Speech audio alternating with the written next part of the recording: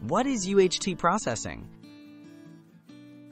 UHT, or ultra-high temperature processing, is a method used to sterilize milk by rapidly heating it to temperatures above 135 degrees Celsius or 275 degrees Fahrenheit for just a few seconds.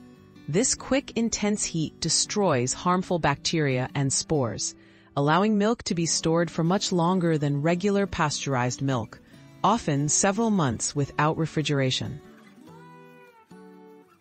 The UHT process, step by step.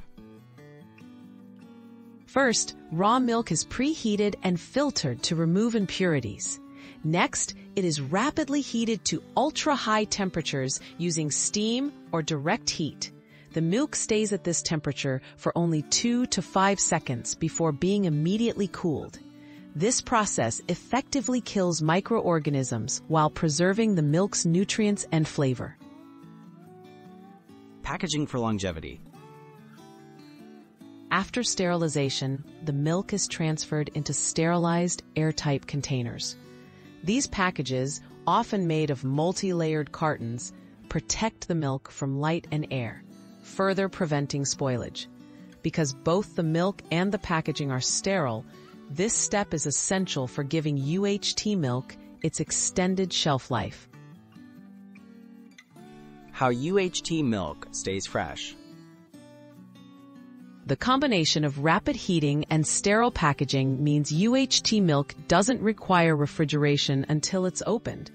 By destroying nearly all bacteria and sealing out new contaminants, UHT milk can be safely stored for months at room temperature, making it convenient for consumers and reducing food waste. Benefits and considerations.